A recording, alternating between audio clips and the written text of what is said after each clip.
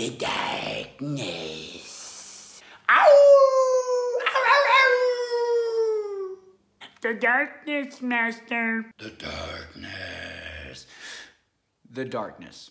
I don't want to sound like a nihilist here, but here's the thing. If you're willing to accept the darkest truth about this human experience, and that is that we probably do not matter all that much. All of this is probably for naught. I mean, we're probably just a speck of dust in big, wildly vast and uncaring multiverse, and that we will decay and that our earthly embodiment will someday be forgotten. If we can come to accept this truth, then we can come to appreciate the power of purpose and meaning.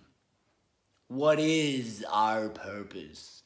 What is the meaning of this human experience? Well, I think it's all what we attach to it. We make that stuff up ourselves through dreams, ideas, circumstances, and experiences. We are responsible for attaching meaning to things. That's why words were invented. That's the bottom line. So by appreciating the darkness of it all, the reality that there are no real universalities to all of this, that we probably do not matter as much as our parents or teachers or mentors made us out to be, well, then we can matter. We can then have an influence on our environment. We can then attribute and develop purpose and meaning to things, or else our lives get consumed by the darkness and become meaningless.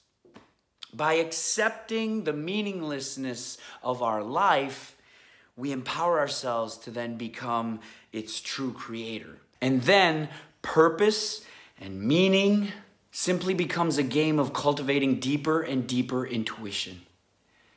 When you come to appreciate the darkness and honor its presence and not try to stifle, suppress, or deny it, it can become a very empowering tool.